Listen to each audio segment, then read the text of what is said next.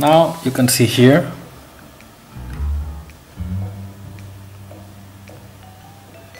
pretty close to the surface. Similar thing with the capacitor. We will start with the big one.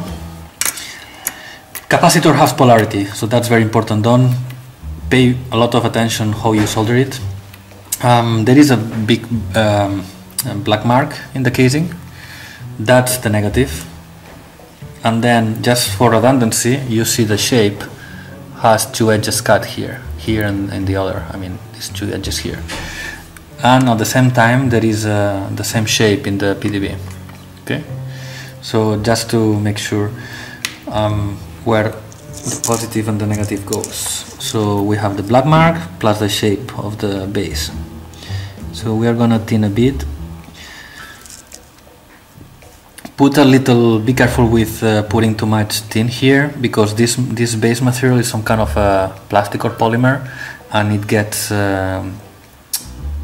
it gets very well stuck to the tin. So you don't want to have a lot of tin around. So just the legs, okay, obviously. So and now we do the same. Remember, negative is in the back here. So the negative goes here. We put it in a way that, let's see if this is visible from here, that we see the pads. Okay. By the way, if you use ESCs like this that have an external electrolytic capacitor, you want to put this capacitor, the filtering one,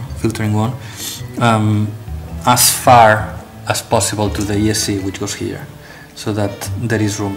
This PDB 1.6 version has a lot of space, so in principle you don't need to really take care much of this. But if you want to make doubly sure of that, just put the capacitor, this one, as far as possible. So it doesn't need to be centered as far as it's well connected, obviously. And then again, I touch the pad, and now it should melt with the leg. Yeah. This kind of capacitors, SMD capacitors. Now you see, just touching the pad and it binds to the leg. We will put a bit more. These type of capacitors are structurally a bit more weak than the inductors that we just soldered before. So I used to I'm not gonna show it in this video, but I will do it probably anyway later.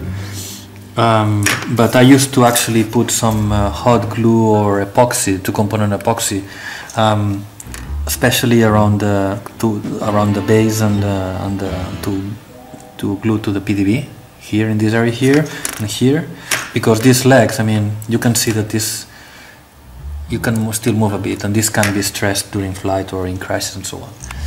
But that's optional, it's up to you. And then the tiny one, which is, in my opinion, it's one of the smallest SMD things that I would solder myself. Smaller than that, it can be a big pain. And again, this has polarity, so as I explained before, so we just put it on the top, the pads are big enough for this capacitor. Okay, so actually this goes this way, so check positive and negatives. Now pushing down with care, and then we put the soldering on one of the pads to melt, to solder the legs. That's it. Yeah. And again, this is actually even more weak structurally, so I would put some, as I said, epoxy or hot glue. And then we will continue with the other, the 5-volt filtering components. Okay, so as you see here, I have already soldered the 5-volt filtering components. So we are gonna solder now the first ESC. What I like to do in here is actually tin in a generous way the pads. Okay, the motor, so the ESC will go here in this case, okay, the one I'm gonna solder, and I'll just put in this case kind of a significant amount of tin just to make some kind of a cupola, let's say, cupola shape, because we will, so nice and shiny. And then where the power comes, it's a bit more tricky because there are holes. So in my opinion, in my experience, it's good if you just put a lot of tin from the beginning, part of it will go down through the holes.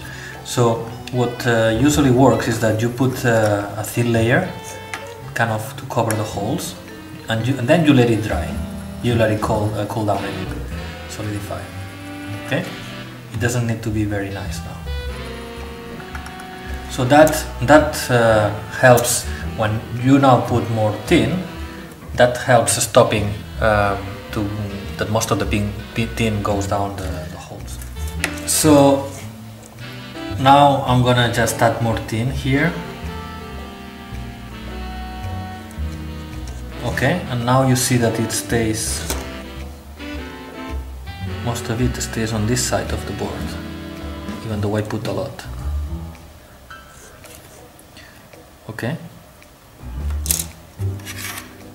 so it still went down, but yeah, a bit.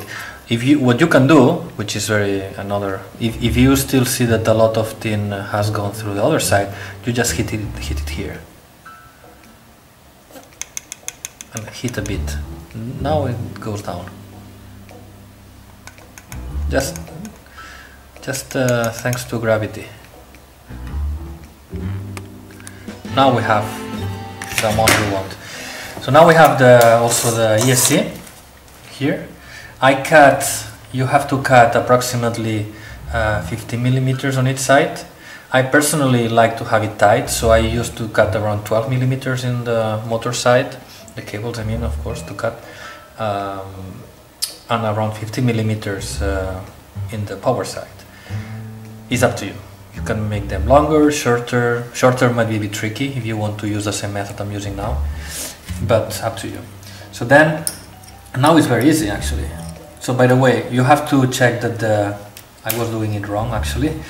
This is the final position, so positive, negative, positive, negative. So that has to go like this, right? So to start soldering, you flip it this way with the label, the main label up, and then you put it like this. Sorry.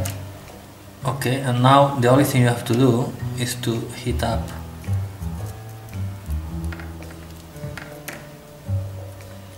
the cables, and they get sucked in to the pads.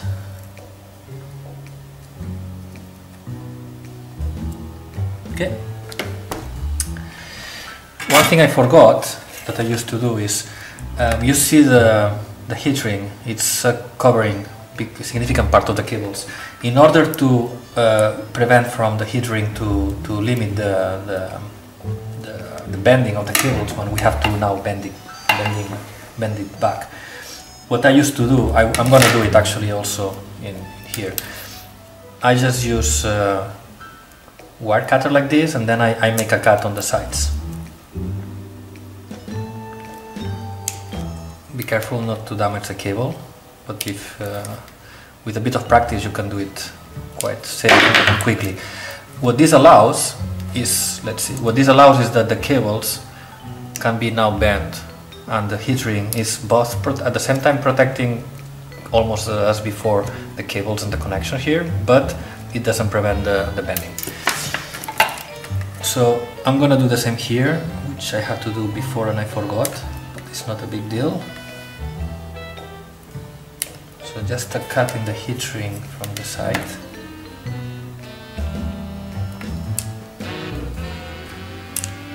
That's it. Now I'm able to turn it, and you see the heat ring. It would not have allowed to bend it this way without cutting. So that's my objective, to have it that flat.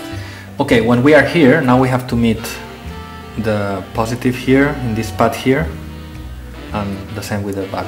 So what I used to do is basically, I bend it here like this, let's see, and I place it, that's the, if I have to choose one step that is the most painful, is this one. But it's not that painful after some practice anyway. So now I have it, you see, kind of, I have it placed. And then the only thing I have to do is to carefully put the iron to melt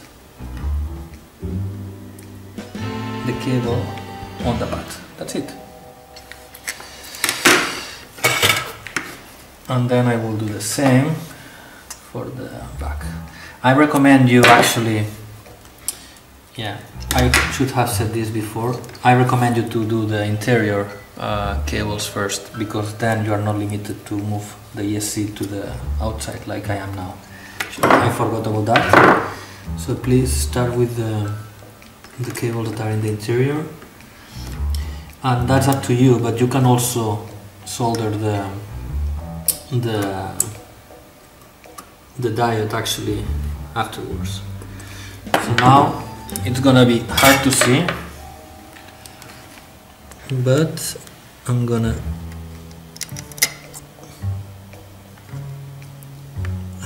solder the negative here.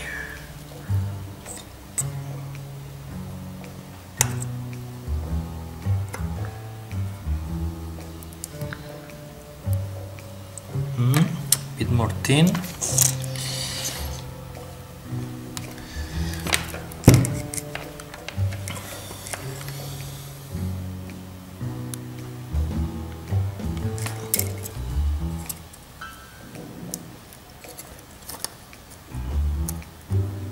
Now, done.